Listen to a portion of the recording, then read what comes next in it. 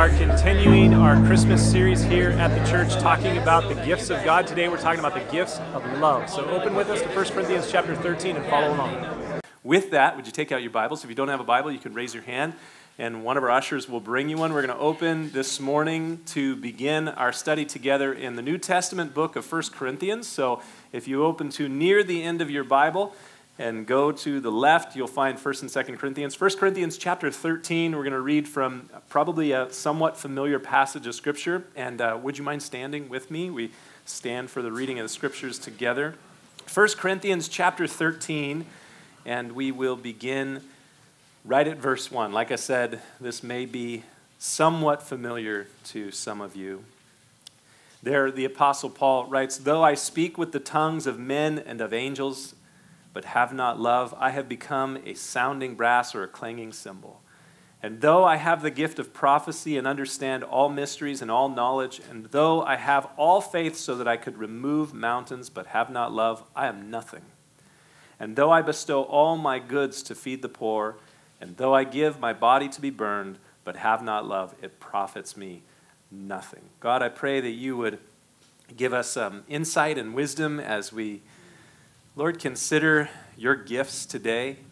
And obviously the gift we're thinking about as we come to 1 Corinthians chapter 13 is the gift of love. And I pray, God, that you would minister to us as we think on the truth of the gift of love, as we think about the way that you have loved us and what your love for us means for us, what it does in us, and what you desire to accomplish through us as a result of it. So God, would you speak to us today?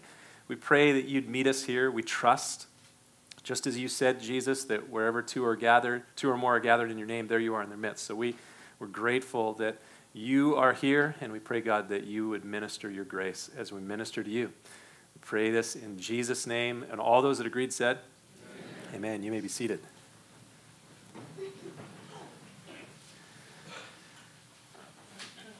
1 Corinthians chapter 13, this pretty well-known passage of Scripture, well-known even to people who maybe don't read the Bible very often because they may have heard it at a wedding or they've seen it on a poster somewhere, a bookmark, a very familiar passage of Scripture, but it finds itself right in the middle of a passage where the Apostle Paul, who wrote this passage, is dealing with what are called the gifts of the Spirit. And when we talk about the gifts of God, as we are in this series right now, a lot of times that comes to mind, the gifts of the Holy Spirit. 1 Corinthians chapter 12, Paul begins talking about the gifts of the Holy Spirit, things like the word of knowledge and the word of wisdom and prophecy and miracles and all kinds of different things that he lists there. We're not really talking about those in this series, but that's the gifts of the Holy Spirit. We do believe that the gifts of the Holy Spirit are still in use today. Here at Cross Connection Church, we believe what's called continuationism, that God continues to work by his Holy Spirit. But Paul kind of sets the stage in 1 Corinthians chapter 12 on what the gifts are. And then in 1 Corinthians chapter 14, he talks about the exercise or the use of those gifts within the church. And then right in between those two passages is this that we find in 1 Corinthians chapter 13. And if you look at the verse that comes immediately before 1 Corinthians chapter 13, so that would be 1 Corinthians chapter 12, verse 31, Paul there says, "But earnestly desire the best gifts, and yet I show you a more excellent way." And then he leads right into talking about what I would say is maybe the best gift, the most excellent way. And that is the gift of love. So this Christmas season, as we're leading up to Christmas in just 10 days or so, we are talking about the gifts of God. And Pastor Jason began this series talking about the gift of gratitude a couple of weeks ago. And today, obviously, we're going to be talking about the gift of love. And I shared last week that the gifts of God are gifts that God has given to us, good gifts, because every good and perfect gift comes from above. It comes from our Father in heaven. And they are given to us for our enjoyment. And they are given to us for the praise and glory of God. And they are given to us so that we can be, with those gifts, a blessing to other people. And so we saw that with gratitude a couple of weeks ago as Pastor Jason was talking about that. We're going to be talking a little bit about that as it has to do with love today. And as something of a grounding statement for this passage having to deal with love, let me propose that love is a good gift that God has demonstrated and given to us, and he has given it to us for our joy, and he has given it to us to bring praise and glory to him, and he has given us love to be able to be a blessing to others as well. Now, before we get into what the Bible has to say about love, I want to rewind for a moment and consider, we live in a culture here in the West that over the last 400 or 500 years, as a result of, kind of Renaissance thinking and Enlightenment thinking, we live in a highly scientifically oriented culture that is very scientifically reductionistic. What I mean by that is we basically take just about anything that we can think of in life, and we have a tendency of breaking it down to its constituent parts and trying to explain it naturalistically. We try to explain virtually everything in a naturalistic sort of mindset. And so when it comes to love, we have a way of kind of reducing it to biochemical mechanisms. And so, this last week, as I was thinking about this, I went onto Google and I typed in the question, what is love? And if you do that, the first thing that's going to pop up is a really terrible song from 1993 by a guy named Hathaway called What is Love? Baby don't hurt me no more. You know this thing. It's a terrible song. So that's the first thing that pops up. But then after that comes a whole bunch of scientific articles about what is love. So I went in and I started reading from Harvard Medical on love, and it's kind of It's interesting. Science trying to explain love. You can be the judge on whether or not they do a good job of it. According to science, love can be broken down into 3 categories, each characterized by its own set of hormones. So the first is lust, characterized by testosterone and estrogen. The second is attraction, characterized by dopamine, norepinephrine, and serotonin. And the third is attachment, characterized by oxytocin and vasopressin. So what is love? Well, according to science, love, it's just the biomechanical interactions in your body and your brain's response and reaction to the presence of these chemicals, these hormones, and that is love. That just explains it all perfectly, right? I mean, that answers the deep question of what is love in every way, or not. Really, that scientific explanation, it doesn't really produce any sort of hormone response that elicits any desire, oh, that's wonderful. It leaves something to desire when we look at that. In fact, as I was reading through that, what came to my mind was something I had read many, many years ago.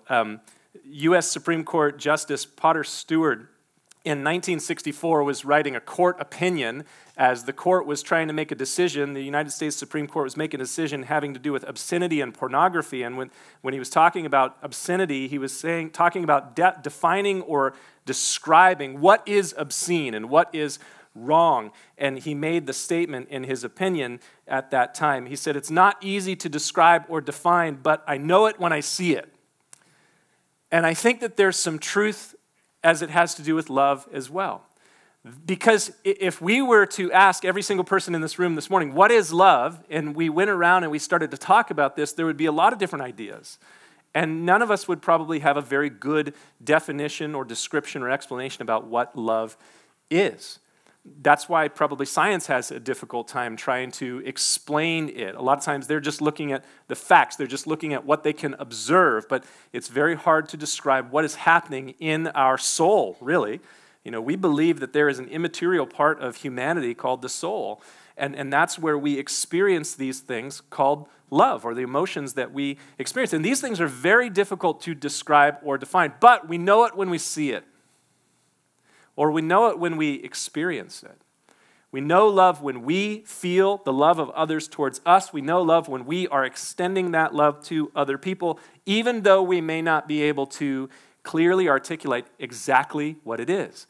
And just reducing it down to what we see happening within the brain or within the body biochemically does not answer it at all. It just is an insufficient way of explaining or dealing with the issue of love. Now, the Bible, interestingly, somewhat like science, it basically speaks of love in 3 categories as well. When you start to look at this concept of love scripturally, you find that it also has basically 3 categories in which it talks about love. The first is identical to science. It's lust. And when we are reading in the New Testament, we do see this form of love. It is oftentimes the word that is used in the New Testament is a Greek word epithymia, and sometimes we'll see a Greek word eros, from which we get our English word erotic. It's kind of the romantic love. And so we do see that category of love in the Scriptures. A deep desire, a longing, or a lust would be the word that would come to mind, even though that's a word that maybe doesn't describe it perfectly. So that's the first form of love that we find in the Bible. The second that we would find in the Bible is what we might call affection. And there are basically two Greek words that would be used to describe affection. One of them is used in the Bible quite frequently. It's the Greek word phileo. And phileo is brotherly love or tender-hearted affection. And a very similar word to that in Greek, it's not used in the Bible, but it's an ancient Greek word, storge, and that speaks of familial love, the kind of affection that you have for brothers, sisters, family members. And so that's that affection. So we have lust, and then we have affection, and then the third form of love that we find in the Bible is the love that is being spoken of here in 1 Corinthians chapter 13, where Paul speaks of the importance of this more excellent form of love, and that third form of love would be devotion. And the word that is used for this kind of love is the Greek word agape. And if you're looking at a King James version of the Bible and you read 1 Corinthians chapter 13, it does not say love suffers long and is kind in 1 Corinthians chapter 13, verse 4, but it says charity.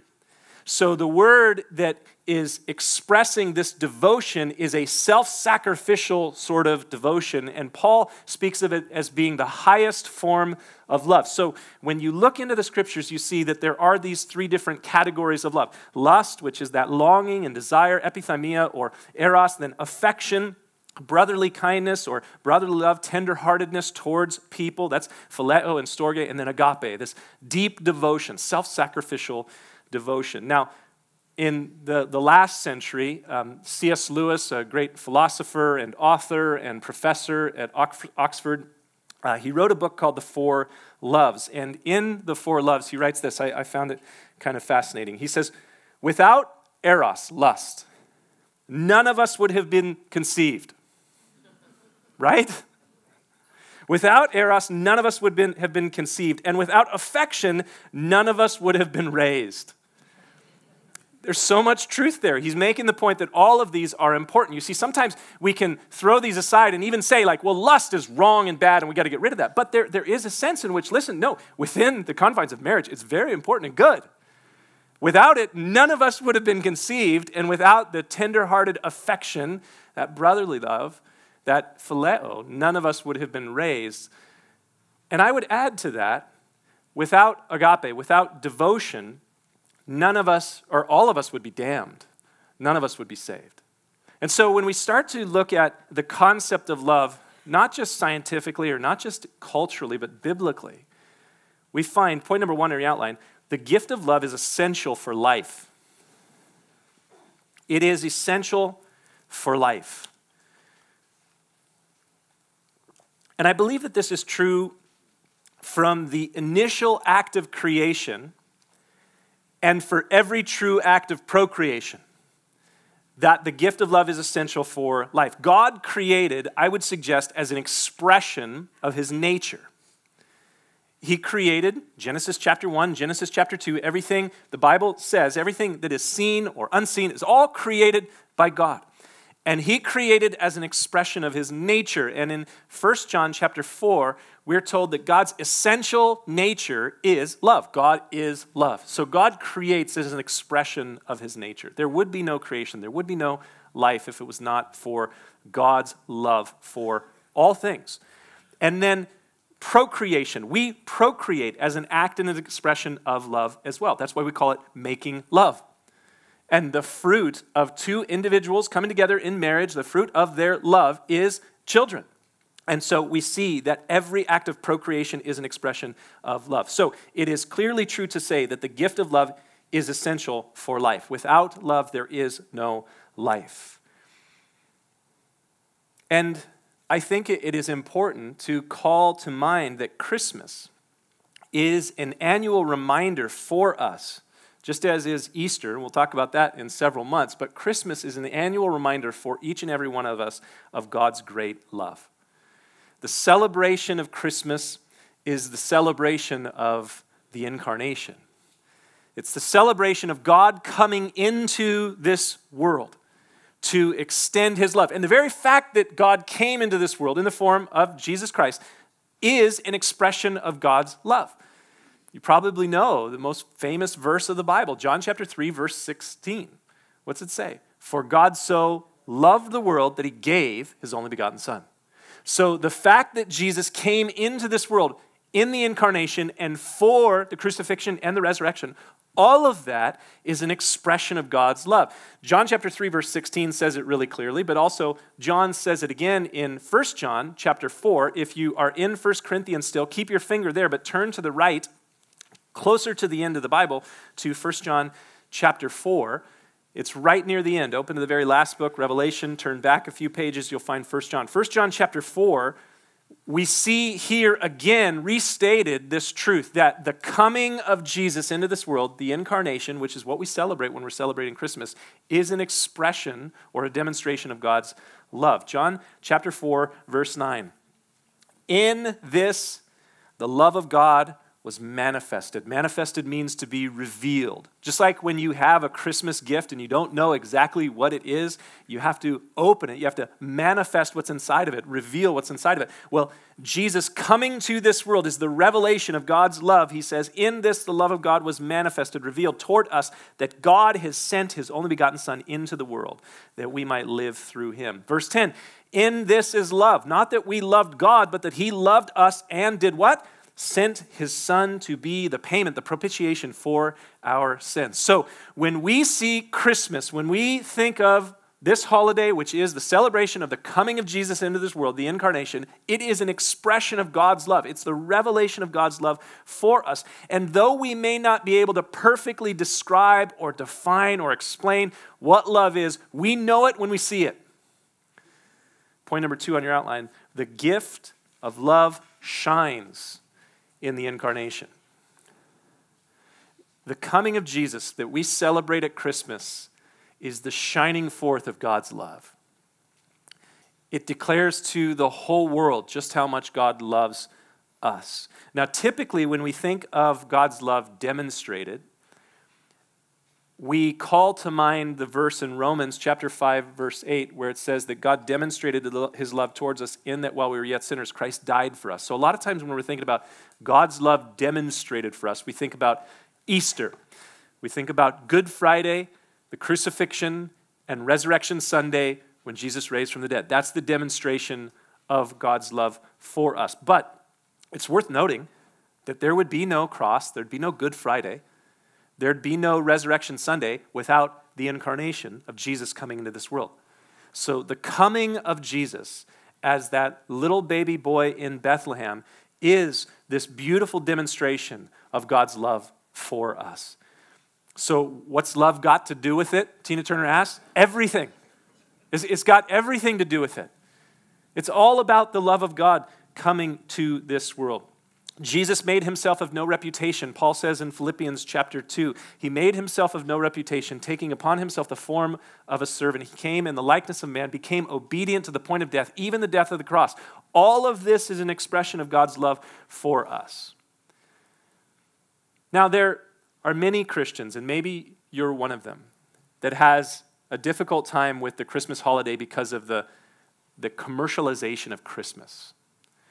And I can understand the concern. Even if I don't entirely share it, I can totally understand the concern over the commercialization of Christmas.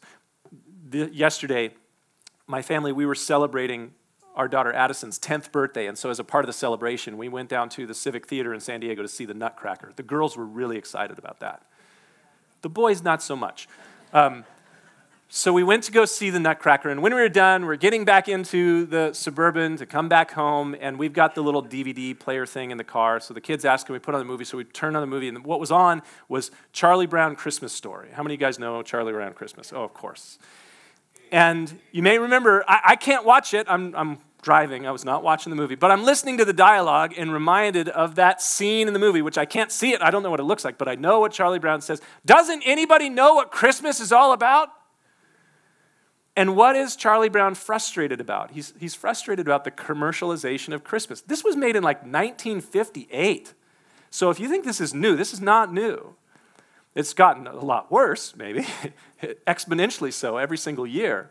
But certainly there are a lot of trappings, there are a lot of attachments, we might say, that have been hung onto the Christmas holiday.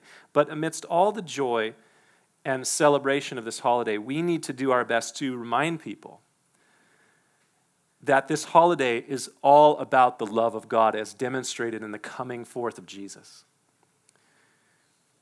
Point number 3 on your outline, the gift of love is the gift that is Jesus. And it has become cliche, but the old saying is true. Jesus is the reason for the season. And it's not necessarily a bad thing that it's become cliche, because people at least somewhat know it, even if it's way at the back of their minds. And the thing that's at the front of the mind is Amazon Prime and, lines at Target, whatever it may be. I don't know. But yeah, all those other things can cloud this reality. But we who know this to be true and understand what is the implication of the coming of Jesus to this world, we need to do our best to bring that up to the people we interact with. One of the wonderful things about this time of year is the fact that we're going to end up at holiday parties, whether it's Christmas parties for work or it's family gatherings. And it's highly likely that when you gather together with friends and family or coworkers at this time of year, that there's a number of those people that don't really know the truth of what this holiday is all about. I was watching a documentary, I think it was about a year ago or so, and it was pretty interesting about how in China, Christmas has become a really big business. They've been creating all this stuff that they've been shipping over here for us to buy for a really long time, and they also have gotten into the holiday cheer. They like this American holiday called Christmas, but over there it's entirely about Santa Claus and bells and Christmas trees, and there's a lot of people that have no idea whatsoever what it's connected to. And it was very striking. The whole point of this documentary was pointing this out, that here you have this retail industry in China, not just here, but where they have totally bought onto this American holiday, and they love this whole thing. But they have no idea what it's connected to. And I want to suggest to you that there's a whole lot of people here who have the same problem. They may have heard or known the story a little bit, but they don't know the real weight of what it's all about. So we have an incredibly great opportunity. And so I would encourage you, in a good way, to be opportunistic in looking for those opportunities to share with people. Because as you gather together, there's going to be people who just don't know the reality of what this is all about, and that it is a demonstration of God's love. You can say, listen, that whole thing that happened in Bethlehem, and you've seen the little nativity scene, and maybe you understand or know a little bit of the story of Luke and all that sort of stuff. It's all about the love of God, that God loves you. And I think there's a lot of people that need to be reminded that God loves them. Because there's a whole lot of people in our culture today who are rejecting a certain form of God that is an angry, upset, kind of cranky old man God in the sky. And I reject that too. That's not how God is revealed or how God has revealed himself in the Scriptures. God has revealed himself in the Scriptures as the God who loves us in spite of who we are. Even when we were dead in trespasses and sins, God saved us according to his love. The manifold love of God. Read Ephesians chapter 2 and you will see it very clearly expressed in that passage. So, love is a good gift from our good God, demonstrated, given to us for our joy, for the praise and glory of God, and for the blessing of others. Jesus is the gift of God, the gift of love given for our joy. It's been a popular Christmas song for a very long time. Joy to the world, the Lord is come. Let earth receive her King. The advent of Jesus into this world is the advent of God's love coming to this world, bringing joy. It's the coming of joy. This is most clearly pictured in one of the classic Bible passages in the Old Testament, Isaiah chapter 9. Would you turn there if you could? Open to about the middle of your Bible. You'll probably be somewhere around the Psalms. If you are, turn to the right. You're going to find a big 66 chapter book called Isaiah. Isaiah chapter 9. As you are turning there, a little bit of context to set the story for what's going on, because we're going to begin reading at verse 1. Verses 6 and 7 are very classic Christmas verses. You may have seen them on a Christmas card before. For unto us a child is born, unto us a son is given. That whole passage is a very classic Christmas passage. But the verses that precede that, beginning in verse 1, are really, really important. Now, this was written about 2,800 years ago by a man by the name of Isaiah. He was a prophet in the nation of Israel. And at the time that he wrote this, the nation of Israel was a divided nation. The nation was split in two. There was a group of tribes. The nation of Israel was made up of 12 tribes. 10 of those tribes had kind of broken off from the 2 tribes in the south, and those 10 tribes were in the northern part of the nation of Israel. They were called Israel, and there were 2 tribes in the southern part of the nation of Israel. They were called Judah. And Isaiah lived in Judah. And at the moment that he's writing this, the northern 10 tribes were about to go through a really bad period of time. In the 8th century BC, 2,800 years ago, the Assyrian armies moved into the northern 10 tribes and completely obliterated the nation of Israel. They became, at that point, what's called the lost tribes of Israel. They were exiled to Assyria, split all around the Assyrian Empire, and effectively destroyed. So the northern 10 tribes, the region of the nation of Israel called Galilee, that group of people 2,800 years ago was about to go into a really dark period of time. And Isaiah, he receives this prophecy from the Lord. Isaiah chapter 9, verse 1. We read this. Nevertheless, the gloom will not be upon her who is distressed, as when at first he lightly esteemed the land of Zebulun and the land of Naphtali, and afterward more heavily oppressed her by the way of the sea beyond the Jordan in Galilee of the Gentiles. What's Isaiah saying? He's saying, listen, darkness is going to come to the people in Galilee. Zebulun and Naphtali were 2 tribes of Israel that were in that part of the world or in that part of the nation at that point in time. He says, darkness is about to come. The Assyrians are going to come and wipe these people out. But that darkness is not going to be forever. Verse 2, the people who walked in darkness, those people who were in that oppressed part of the world, the people who walked in darkness have seen a great light. That darkness is not going to be forever because those people are going to see a great light. Those who dwelt in the land of the shadow of death, upon them a light has shined. And so Isaiah says they're going to go through a dark period of time. It's going to be very, very oppressive and difficult, but there's going to come a light that is going to shine. That's the first indication of this wonderful thing that's going to come. A light is going to shine to those who are in darkness. Verse 3, you, God, have multiplied the nation and increased its joy. This light is going to come to shine to those who are in darkness, and it's going to increase their joy. They rejoice before you, God, according to the joy of the harvest. What kind of joy is it going to be like when this light shines to those who are in darkness? It's the joy that's associated with the harvest. Now, it's probably pretty likely that there's not too many farmers in the room here today, and so connecting to harvests, maybe we don't understand the joy of the harvest, but it's kind of like this. Imagine for a moment you got a really big Christmas bonus. Maybe you did, maybe you didn't, maybe you'd love to, but imagine you did. Imagine it was like 5 digits big. That kind of joy. That's like the joy of the harvest. He says, so this light is going to shine to those who are in darkness, and it's going to increase their joy like when the harvest comes in, like when you receive a big, huge bonus. But it's not just like the joy of the harvest. He says in verse 3, as men rejoice when they divide the spoil. Who receives the spoil? To the who? The victors go the spoil. So imagine if you're in a battle and you're the winning side and you bring in the spoil. It's going to be that kind of joy.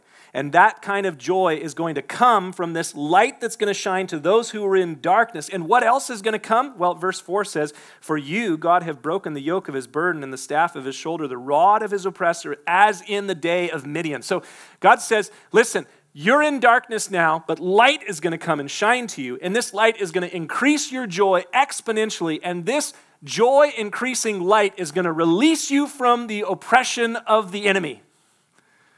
All of those things are going to happen. What is this light that brings joy, that brings freedom from oppression? Well, that's where verse 6 comes in. For unto us a child is born. Unto us a son is given. And the government will be upon his shoulder, and his name will be called Wonderful, Counselor, Mighty God, Everlasting Father, Prince of Peace. Of the increase of his government and peace there will be no end. Upon the throne of David and over his kingdom, to order it and establish it with judgment and justice from that time forward, even forever. The zeal of the Lord of hosts will perform this. Who is the child that is born, the son that's given? Clearly, that's Jesus. Jesus is the light that shines to those who are in darkness, freeing them from the oppression of the enemy and increasing their joy exponentially. Point number 4 on your outline. The gift of love in Christ brings great joy. That's why we sing, "Joy to the world, the Lord has come. Let earth receive her King." The King of kings, the Lord of lords, the wonderful counselor, the mighty God, the everlasting Father, the Prince of Peace. He is the one who will bear a righteous reign for eternity. This is why the message that the church has is called gospel. Gospel means good news. That's the message that you and I have. That's what we're able to bring when we interact with family members, friends, coworkers who don't know the gift of Jesus. We have this good news of the gospel. His coming means great joy. His coming means freedom from oppression. His coming means an endless reign of a righteous king. The gift of Jesus is the gift of love that brings great joy. And this gift is not meant to be kept secret. This gift is meant to be shared. Back, if you will, to 1 Corinthians chapter 13, where we started. 1 Corinthians 13, Paul says, "Though I speak with the tongues of men and of angels, and I have not love, I have become like a sounding brass or a clanging cymbal. And though I have the gift of prophecy and understand all mysteries and all knowledge, and though I have all faith so that I could remove mountains, but I do not have love, I am nothing. And though I bestow all my goods to feed the poor, and though I give my body to be burned, but I have not love, it profits me nothing." We can and do give good gifts at this time of year. We can have gifts, we can give gifts, but if we don't, with those gifts, extend and share the love that this holiday is all about, we're missing the point. I mean, it's a wonderful thing to have some time off of work and to be able to celebrate with family members and to be able to give and receive gifts. All of those things are joy-producing, happy, wonderful things. But if we don't, with that gift that we give to someone else, extend the good news of the gospel, we're completely missing the point of this holiday. So this Christmas, you may have a lot of gifts under a Christmas tree. If you're at my house, there's like 26 Christmas trees. I'm not kidding. There's a lot. It's like a forest. But you may have a lot of Christmas trees and a couple gifts, or you may have a lot of gifts under a Christmas tree. You might have all of those things. And those things are wonderful. But we need to make sure that we share this great gift of the love of God that brings great joy and freedom from oppression, freedom from sin. Point number 5 on your outline. The gift of God's love in Christ is meant to be shared with all people. And this is a great opportunity every single year at this time of year to take advantage of that opportunity. We cannot miss the importance of this time of year and what it means and the opportunity that it brings. And just so we would never forget the greatness of God's love in Christ Jesus, Jesus, on the night that he would be betrayed by one of his followers, the day before he would be crucified, he had a meal with his disciples and he gave them what we refer to as a sacrament. He gave them an activity to observe on a regular basis to remind them of his body that was broken, of his blood that was shed, to demonstrate love. We call it communion. And so today we're going to partake of communion, the bread and the cup, and Anthony and the worship leaders are going to come up. They're going to lead us in a song. Our ushers are going to distribute the bread and the cup in just a moment. I want you to hold on to the bread and the cup, and we're going to partake together in a few minutes. Father, I pray as we now prepare our hearts for this time of communion that you would, Lord, help us to have it fresh in our minds right now, what this is all about, what this means that we're doing. May it never become just kind of a meaningless sort of thing that we observed. May we always be reminded of the greatness of your body broken for us and your blood shed for us so that we could be restored to relationship with you, that all of this is an expression of your love and your grace. Jesus, you came to this world, and we celebrate your coming at Christmas. You came for the very purpose of demonstrating your love on the cross, and so we want to have that be fresh in our minds, especially since, Lord, you desire that we'd share that good news with other people this time of year, and all times of year, but especially this time of year. So God, would you help us to have hearts readied right now as we worship you? We pray this in Jesus' name.